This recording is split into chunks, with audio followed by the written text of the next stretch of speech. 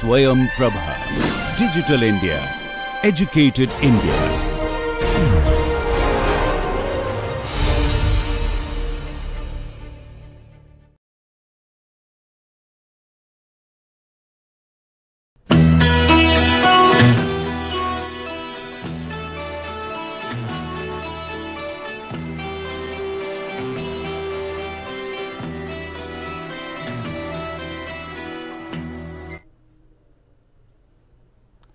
Good morning. Welcome to the 19th lecture on economics, management and entrepreneurship. If you recall, in our last two lectures, we had very elaborately discussed financial statements. In that, two mandatory financial statements are the balance sheet and the profit and loss statement. Also important is a statement of cash flows, which although not mandatory, many companies usually prepare and publish.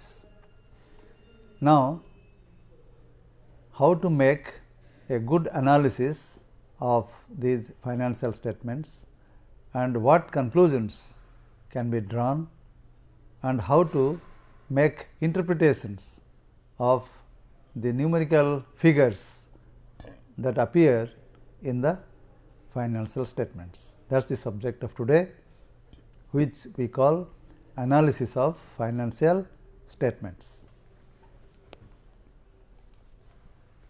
Firstly, let us understand that the information obtained from the financial statements can be of great value to the stakeholders of any company. There are different types of stakeholders of a company. Shareholders or the owners can decide whether to retain or sell their stocks in the company. If the company is not doing very well, the shareholders may decide to sell their stocks, and if it is doing quite well, the shareholders may decide to retain their stocks. The general public can decide whether it was the right time for them to invest in their money in buying the stocks. The lending institutions can decide on the credit worthiness of the company. If the company is not doing well, the lending institutions may decide not to grant any more credit to this particular company when they sell their products. Managers can know the working capital requirement, how well they have used the company assets. The government comes to know the health of a company. Like this, all types of stakeholders of the company benefit from the information given in the financial statements. Therefore, the question is whether it is possible to have a structured analysis of the financial statements. Usually, to carry out this analysis, the principal tool used is the financial ratio analysis. That is, analysis of ratios of different items. They are called ratios and financial ratios, and the analysis of the financial ratios is what is usually done to make an analysis of the financial statements. Here, the ratios between different groups of items in the financial statements are computed to judge how a company has performed in the last year. So, basically it is the financial ratio analysis that is done on the financial statements to understand the meaning, to interpret the values and to understand the financial status of an organization. Now, there are different types of financial ratios: liquidity ratios, leverage ratios, turnover ratios, profitability ratios, dividend ratios and expense ratios. So, you can see that ratios can be categorized in at least 6 headings. So, we will take up, look at this plural number, plural form of the word ratios.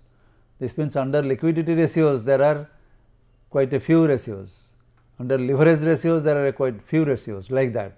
So, each category of ratios has got a number of ratios, and let us see one by one. First, the liquidity ratios. These ratios indicate the ability of a firm to meet its short term obligations, indicating short term solvency. That is, it is the liquidity condition, whether it is having sufficient cash or cash equivalents. The very first ratio, which is the most popular ratio, popular liquidity ratio, is called the current ratio. Current ratio is the ratio of current assets to current liabilities. Now, these figures are actually collected from the balance sheet values of current assets and current liabilities. Just I would like to keep it open to refer to it whenever there is a need. Current assets is 4,650,000 rupees and current liabilities is 2,500,000 rupees. So, the ratio of current assets to current liabilities is 4,650,000 divided by 2,500,000, which comes to 1.86. A thumb rule which is used for the current ratio is that it should be close to 2. Of course, for different types of companies they can differ. For public utility companies, this ratio could be as low as only 1, whereas for a dealer, wholesale dealer, the value is as large as 2.5. Now, when it is 2, it means you should have much more assets, current assets, than current liabilities. Now, try to recall what the current assets is. Look at the current assets have land, this is fixed assets of course. Current assets have cash, receivables or debtors, this accounts receivables, inventories and prepaid expenses. And if you look at this figure that I had given, this cash is the most liquid form of current asset, inventory is the least liquid, accounts receivable is more liquid. We take the sum of cash, inventory, accounts receivable and prepaid expense as our current asset. So, we are assuming that they are convertible to cash in this year. This is the meaning of current asset.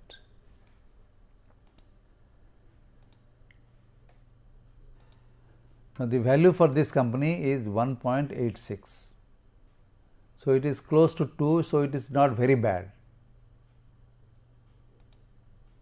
However, because inventories take longer time to be converted into cash and because they are less liquid, not current asset, but if we subtract inventories from current asset and put that in the numerator, then that ratio is a better indicator of the liquidity of the company, because inventory is the least liquid of the 3 items that come under current assets. So, inventories amount to 1,500,000 rupees. This was obtained from the assets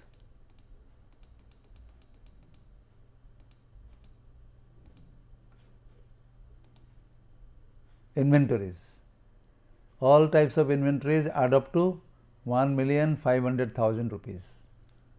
So, if we subtract 1,500,000 rupees from the total current assets figure, the value becomes something like 3,150,000 rupees divided by 2,500,000 rupees, and the ratio is 1.26.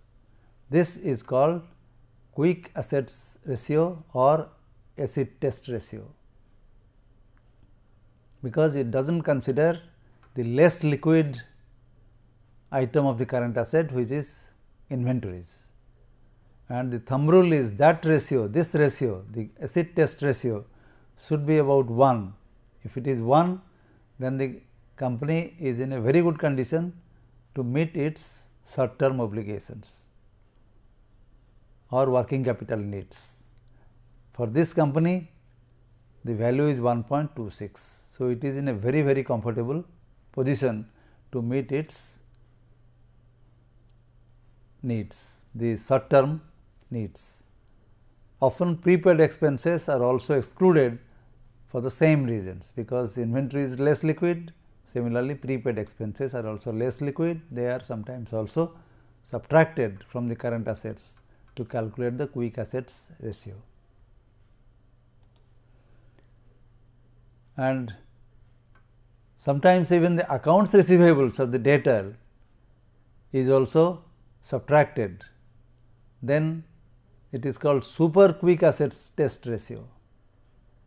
Only cash divided by current liabilities. So, that is in this case only 0.38. This ratio is not very much used, because as I told you, most of the transactions today is on credit, and therefore, accounts receivables have to be or has to be there. Subtracting accounts receivable from current asset is not a very good proposition. However, some accountants say that this super quick asset test ratio is a definite indicator of the liquidity or the liquidity position of the company. Another form of current ratios is bank finance to working capital gap ratio. Working capital is defined as current assets minus the current liabilities, and we normally meet the difference by taking short term loans from the bank. So, one would like to see to what extent the short term bank borrowings relate to working capital. What is the fraction of working capital which is short term borrowing? In this case, the short term bank borrowings, which comes from the liability side of the balance sheet, which is 850,000, and the working capital is current assets minus current liabilities, then this ratio is 0.38. The tandem committee report says that this ratio should not exceed 0.75. So, this company short term borrowing is much less than 0.75, which means it is in a very comfortable position as far as the borrowings from the bank is concerned to meet its working capital needs. The second type of ratios is known as leverage ratios. Now, normally capital, the source of capital for a company is either selling shares or taking loans. Usually debt capital is cheaper but riskier, and the leverage ratios highlight how this debt capital has been utilized. Now, there are two classes of leverage ratios: structural ratios and coverage ratios. Under structural ratios, we have debt equity ratio and debt assets ratio. Under coverage ratios, we have interest coverage ratios and fixed charge coverage ratio. Let us see what they mean. Debt equity ratio is your total amount of money that you have got, how much of it is financed by your own shareholders and how much of it is through debt. So, debt to equity is the debt equity ratio. So, equity is both forms of equity, that is common stock and preference stock, plus other retained earnings and surpluses. In our case, the share capital, if you look at the liability side, it came to 2,800,000, resource and surplus came to 1,700,000. This we can see if we look at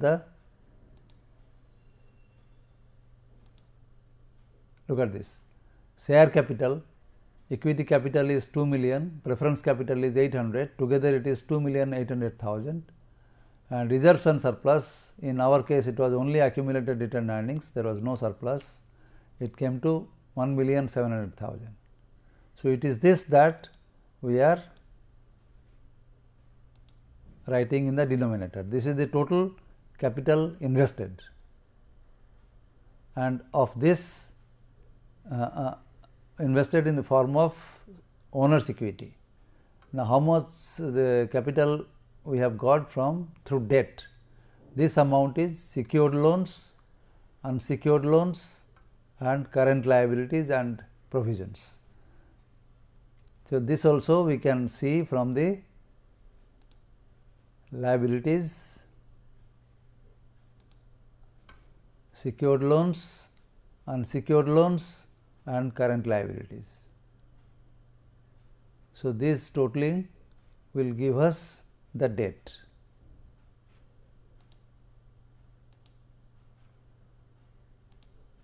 And this came to 5,200,000 and the ratio is 1.16.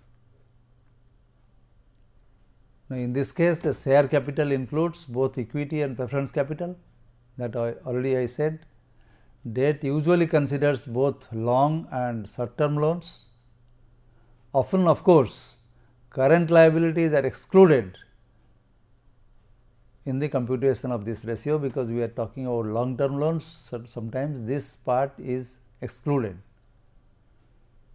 Now, normally thumb rule is that one shouldn't go for very high value of equity, because if the ownership base is increased, then there are large number of owners, which is sometimes not wanted. Companies want to have their ownership to a less number, relying more on debt. So, thumb rule is that this ratio should be 2:1,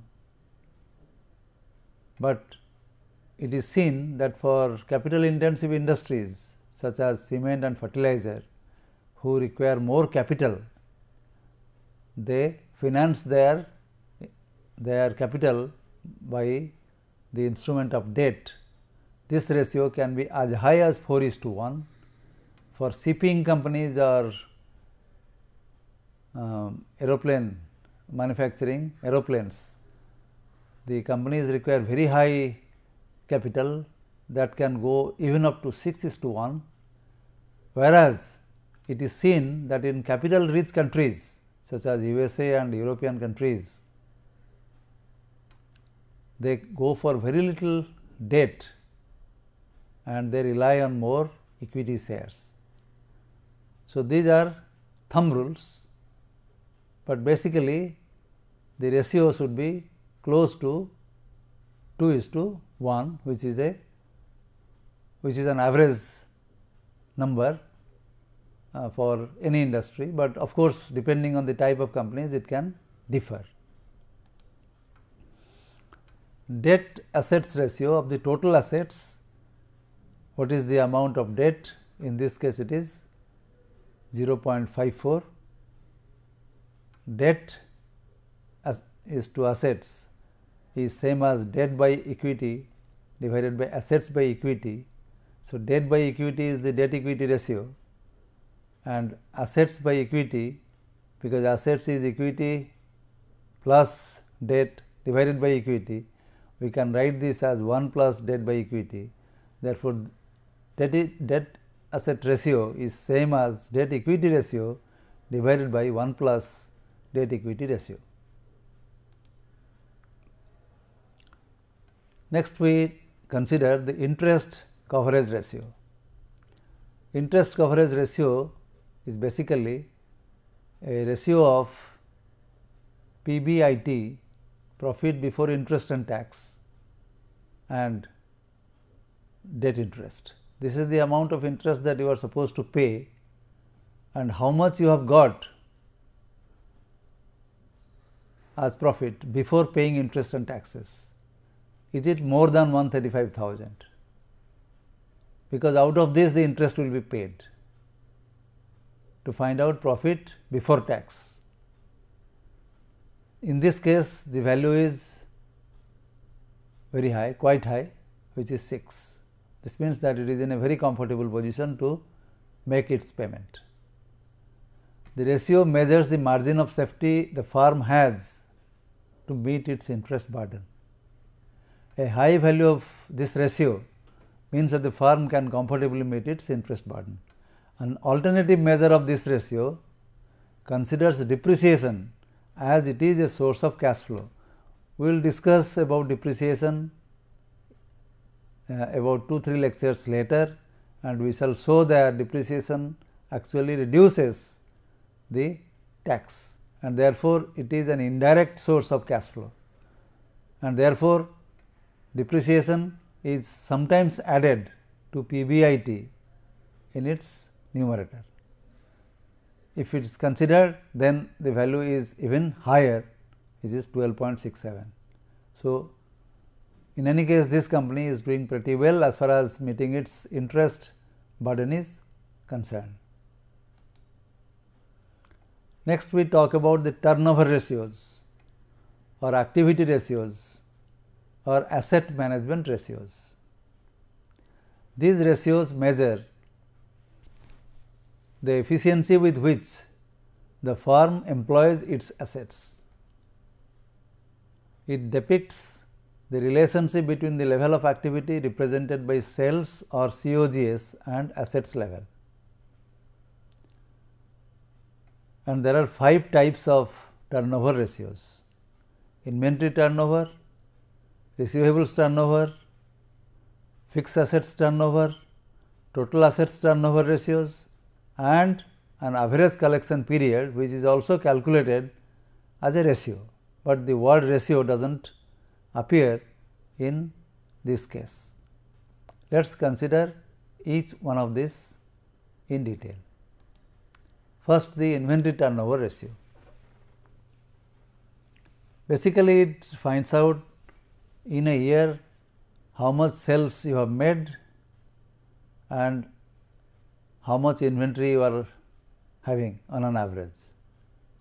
Of course, this ratio means that so many times the inventory has turned over at this rate.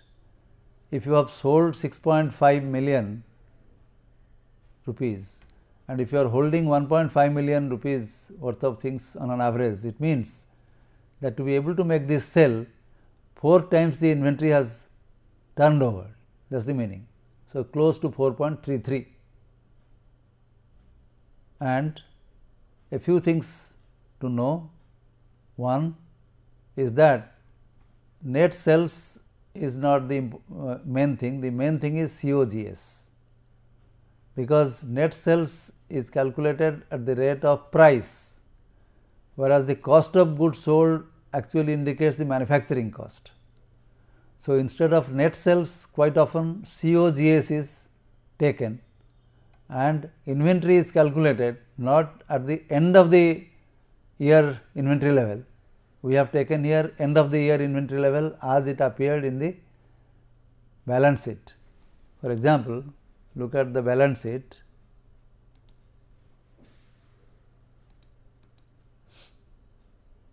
Inventories, it was 1,500,000, but this is only the end of the year inventory.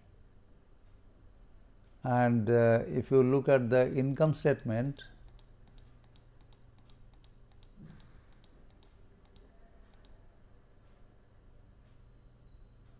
the net sales is 6,500,000,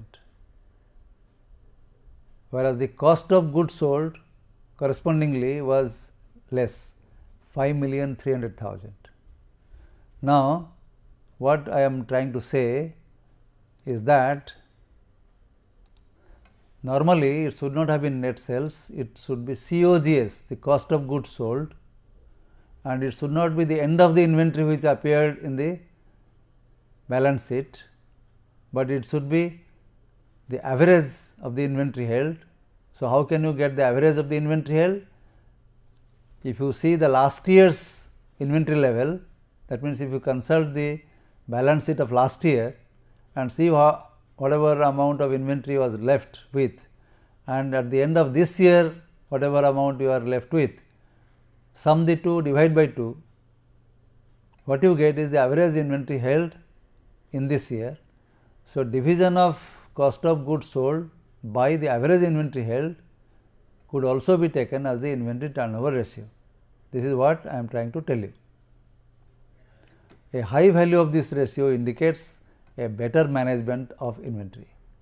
So, if you are selling this amount, but you are having an inventory of let us say 3 million, it means that you are holding much more inventory to be able to sell this much of amount. If instead you are holding only 500,000, then this value is close to 12 or 13, it means that your inventory management is much better, because inventory is always an idle stock. So, less it is, the better it is. So, this tells the high value of this ratio is always better. Of course, it indicates the possibility of stock out, lost sale and loss of customer goodwill. So, there is a risk involved, but in any case the higher the value, the better it is. And the same thing is done for receivables turnover ratio. Only thing, the denominator is not the inventory, but receivables. In this case it is 3.25, which means that whatever amount is receivable, cash sales is much larger and credit sales is less. So, the higher it is, the better it is. Now, average collection period. Accounts receivables, this is the amount that you are expecting to get from the customers, divided by average sales per day is the average collection period, and this is equal to receivables divided by average sales per day, assuming 360 days. It will be net sales divided by 360. So, 360 can go up, receivables can come down. So, it is 360 divided by net sales by receivables. Net sales by receivables is nothing but receivables turnover ratio. So, this is nothing but 360 divided by receivables turnover ratio. So, 360 divided by 3.25, it is 111.13. It means that on an average the company is able to get its payment from its customers who have purchased their items on credit sales within 100 or after 111 days. And 111 days means about 4 months, 30 days in a month, 4 months means 120 days. A value of average collection period higher than the credit terms of the firm means that the collection is slow. Thus, if the allowed credit period is just 2 months, 60 days, and on an average you are getting the receipts in 4 months or 111 days, it means that it is a matter of concern for the firm. Their cash position is not, may be affected because of this late payment. Fixed assets turnover ratio is net sales by fixed assets. This is 2.03. Basically, fixed assets is something like the capital that is invested, and this is the amount you are getting. A high value of this ratio indicates that the fixed assets are employed with high efficiency. There is, however, a danger that old depreciated assets may show off high value, because old depreciated assets meaning fixed assets value will be less and they may give very high values of fixed assets turnover ratio. Similarly, total assets turnover ratio is net sales by total assets, and this is similar to output capital ratio, which is used by the economists for their financial analysis. This is the capital invested and this is the output that the company is getting. So, output capital ratio is something like 0.67 in this case. Then we come to the next set of ratios, which is the profitability ratios. There are different types of profitability ratios. They measure the profitability relative to sales and to investment. So, there are 7 types of profitability ratios being defined. First is gross profit margin ratio, or just gross profit margin. It is gross profit by net sales. Net sales for us was 6,500,000, gross profit was 1,200,000. The ratio is 0.184 or 18.4%. It indicates the effects of cost of goods sold and of pricing. The company is able to get a gross profit of 18.4%. Net profit is, however, much less. It is net profit after tax, always net meaning after tax, and net sales is this. So, only 5% compared to 18% gross profit, the net profit is 5%. It means, how is net profit calculated? Gross profit minus the interests and taxes. So, naturally interest was much higher and therefore, this has come down. Also, gross profit minus the operating expenses gives us operating profit, minus the interests gives us the net profit. So, operating expenses like selling and administrative expenses are also considerably high, and therefore, the net profit has dwindled. So, one has to see how these expenses and interest expenses could be reduced. Return on investment, also known as ROI. This is profit before interest and tax by total assets. Total asset is 9,700,000, PBIT is 810. Return on investment is in our case 8.2%. 3%. Return on equity is the shareholders' money. So, their investment amount is paid in capital plus reserves and surplus.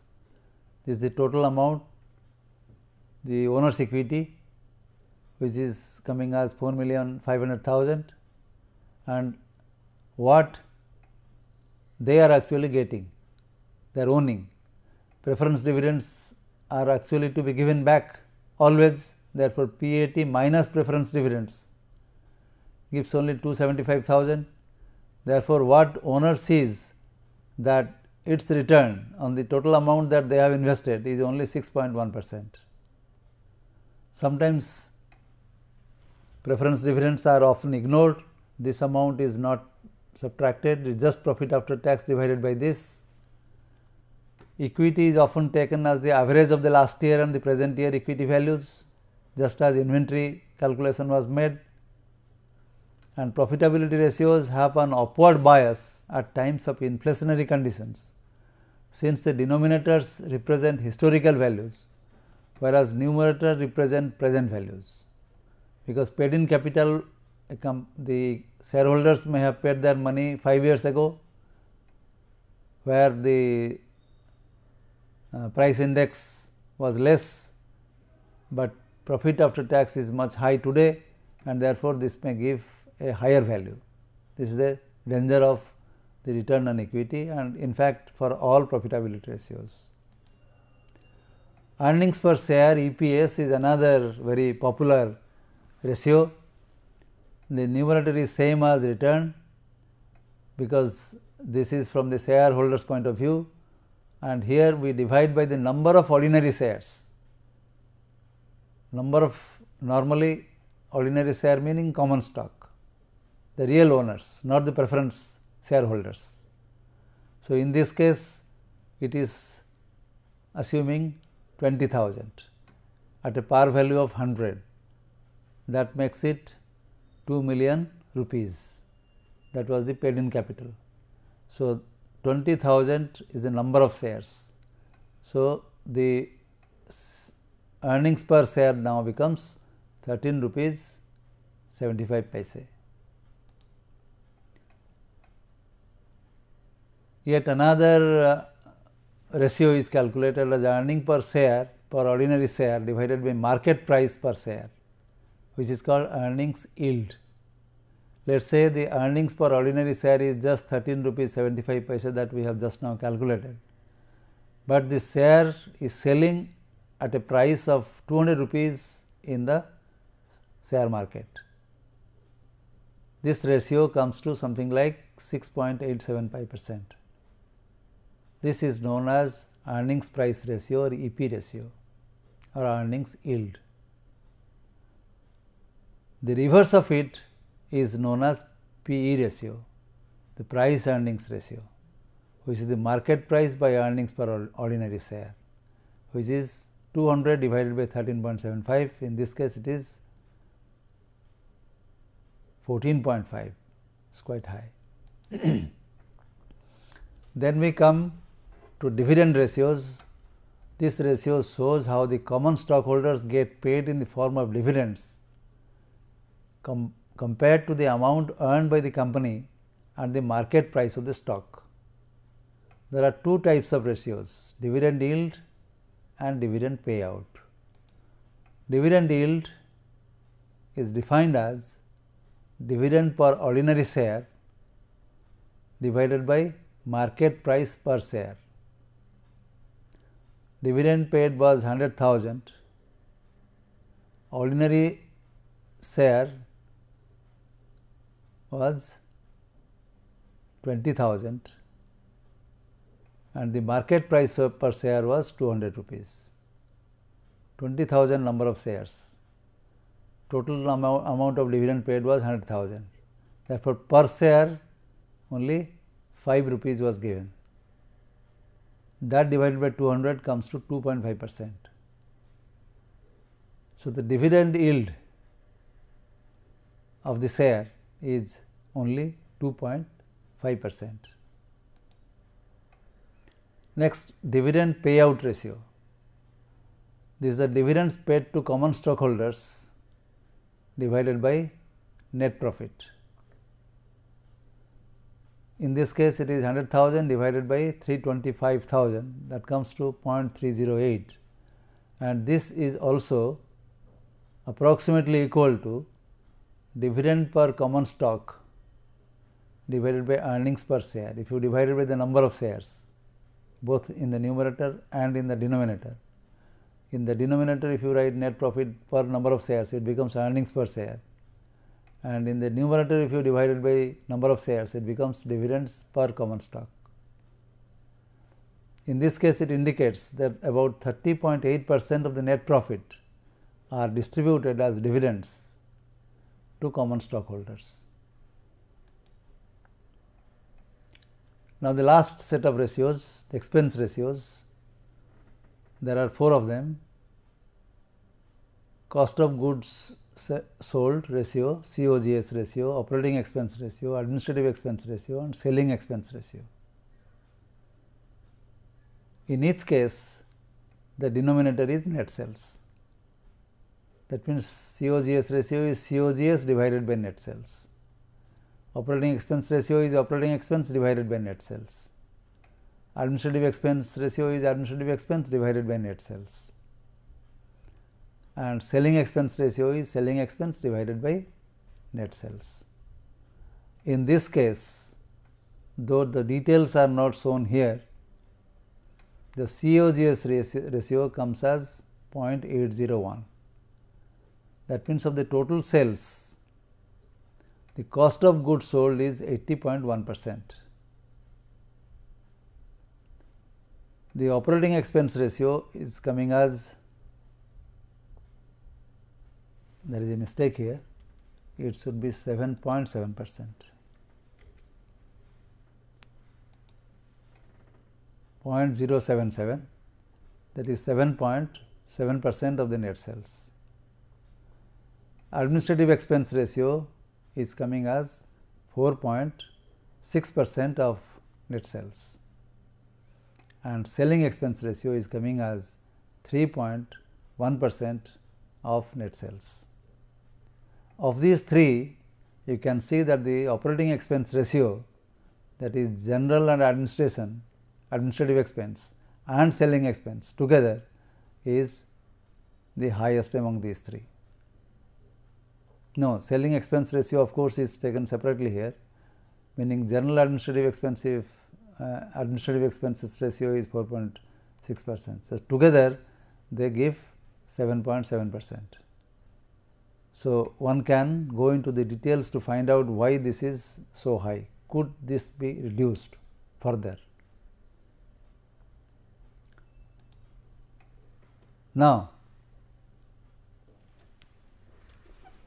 Now that we have defined a host of different ratios, now the question is, what information can we derive from out of these ratios? For that, we usually make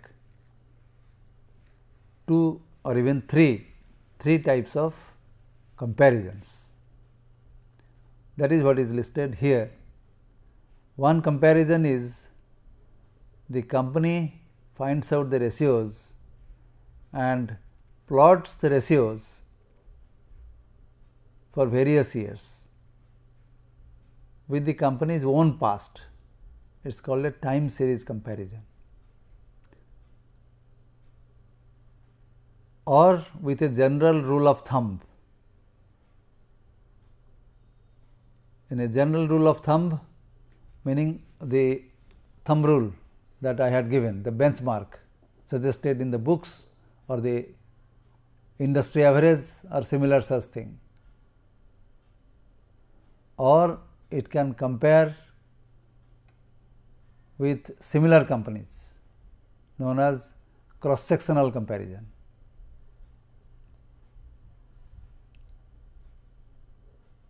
Now, for example,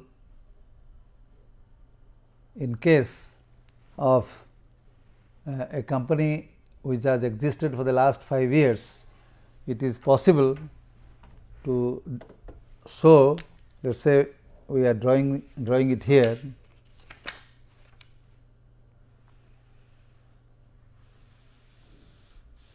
We can show year here, and let us say we plot current ratio here, one of the ratios for the same company, XYZ company. So, in 1 year the value was somewhere here,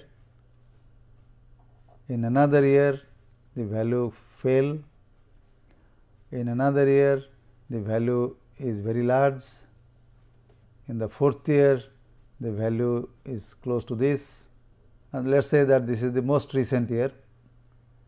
In this year the value is as less as this.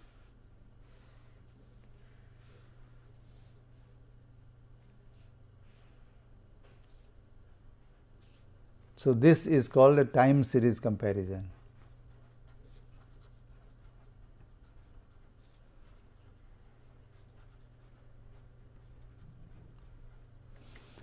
So, in this time series comparison, you see suppose that this value was something like 1.2, this value was something like 1.9, and this value is something like 0.5. So, this indicates how with time the value of current ratio has changed as years have progressed. Now, one can make an analysis as to why the current ratio is showing a downward trend. Similarly, profitability ratio, for example, one can show how the gross profit margin has changed over years. Gross profit margin probably was 25% at one time, got down to 22%, further down to 20%, and today it stands at 18%. Now, why this sliding down of the values of gross profit? One can make the analysis. This is time series comparison. One can make a cross sectional comparison.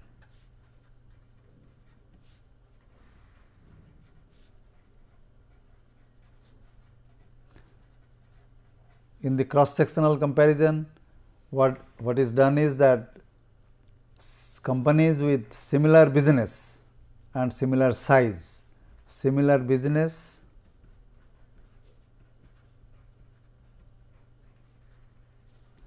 and similar size,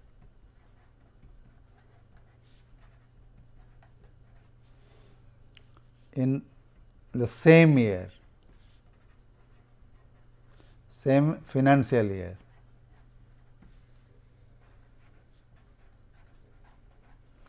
the values are plotted. Let us say we plot debt equity ratio.